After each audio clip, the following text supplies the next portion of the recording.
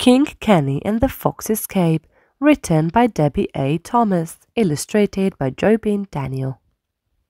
Dedicated to my precious daughters Smiler and Madison, may your hearts always be full of joy and may you always choose to be grateful. Debbie. For Michelle, my muse, my best friend, my wife, I love you. Jobin.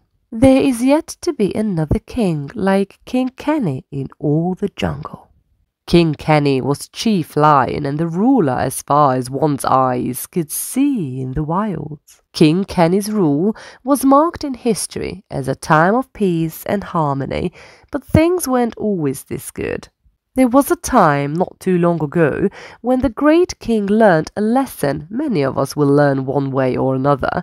It started on a normal day, a day somewhat like this one. King Kenny was enjoying his morning tea on his royal chair as the sun was rising. The king's leaders came to read books written by previous kings to learn from the lessons they taught. Ahem! The squirrel named Scrooby the scribe cleared his throat. Hear, hear, O great King Kenny, the kings of old have written to us about what it means to be grateful and are not jealous of what others have. You are wise and you are strong, you are bold and you are brave. Yet with your power must come gratefulness, for a thankless heart is a heart always looking for something and is never satisfied. Scrooby the scribe and the other animals of the kingdom got out their instruments and began to dance and sing a song about being grateful. Always be grateful and always be kind, for whatever you need will come just in time. Be happy for others, enjoy what is yours. We'll count our blessings and we'll thank the Lord. Thank you, Scrooby, the great king responded.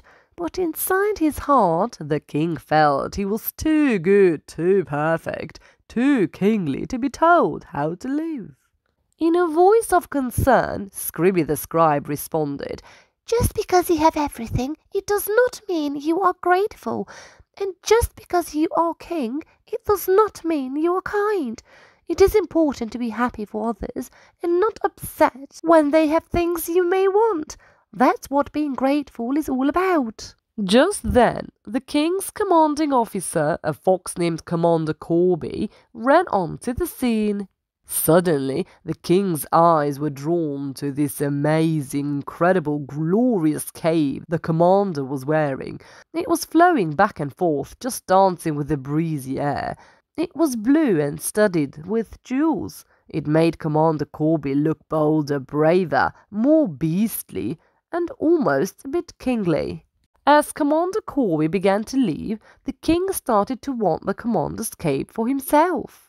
He went to his closet filled with royal clothes and felt nothing looked as extraordinary as Commander Corby's cape.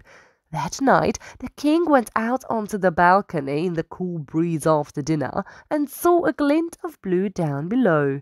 A few houses down from the king's palace was Commander Corby's home, and his rooftop could be seen from the king's balcony. The commander had taken off his cape, washed it, and hung it outside to dry on his roof. The king commanded a soldier to wait until the commander fell asleep, then break into his house, climb up to the roof, and grab the cape. The soldier did just that, and finally the king had the cape he wanted. The next morning he woke up bright and early, ready to wear this beautiful cloth. Oh, how he'd make everyone else in the palace jealous of his new cape, and how he'd make his enemies afraid of his new strong look. But instead of compliments, he heard laughter and whisper. Just then, Scrooby the scribe came boldly to the king. You stealing the Commander Corby's cape shows you are not grateful or kind. Your disobedience made you steal the cape made for a fox, but you, O king, are a lion. It is one too many sizes too small for you, and you look silly wearing it. Angered and upset, the king stormed off and caught a glimpse of himself in his mirror, and there he saw it. This glorious decorated regal cape that draped beautifully along the fox's back looked too short, too thin, and too frail for a grown lion to wear. As he tried to remove the cape, the wonderful cloth tore and the beautiful jewels sprinkled all over the floor. The cape was forever ruined and could not be fixed. Suddenly he realized that what Scribby the scribe said was true. The cape was meant for Commander Corby, a fox, and not for him, a lion. What is meant for one person may make them happy, but this doesn't mean the same thing is meant for everyone. The king ran back to everyone, lifted his head, and let out an apology deep from his heart. I'm sorry, I'm so sorry, the king began to say. Though the cape was beyond repair, the king's apology made everything right again. Right away, everyone became full of joy, and King Kenny was now more powerful, strong, and grateful than ever. Thank you for watching.